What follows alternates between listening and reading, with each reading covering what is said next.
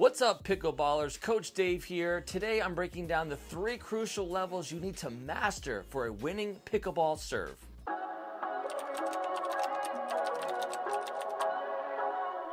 Level 1, getting the ball in play consistently. This is where it all starts. You have to be able to hit the serve over the net and land it in the correct service box, rally after rally.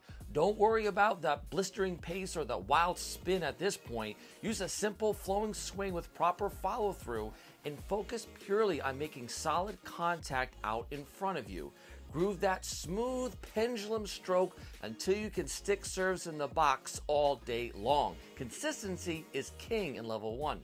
Once you've nailed down the ability to consistently start the point, it's time for level 2, which is depth.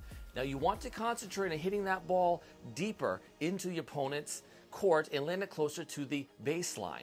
Aiming 3/4 court and beyond is ideal. This applies pressure and backs your opponents up to start the rally, which puts you in a more offensive position. To obtain more depth, swing through the ball with a bit more pace, ensuring your paddle face is facing your target.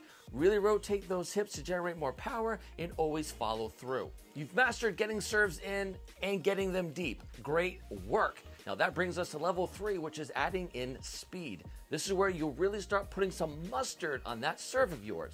Develop a longer, whippier stroke that generates serious paddle head speed for a powerful driving serve. Coil that trunk, make an athletic stance, and transfer your weight from your back to the front for maximum force into the ball. Make sure to add in some top spin to keep the ball rotating downward to make sure you're controlling the ball and not hitting them out. But don't get ahead of yourself. Level 1 consistency has to be the rock solid first, then work on depth at level 2.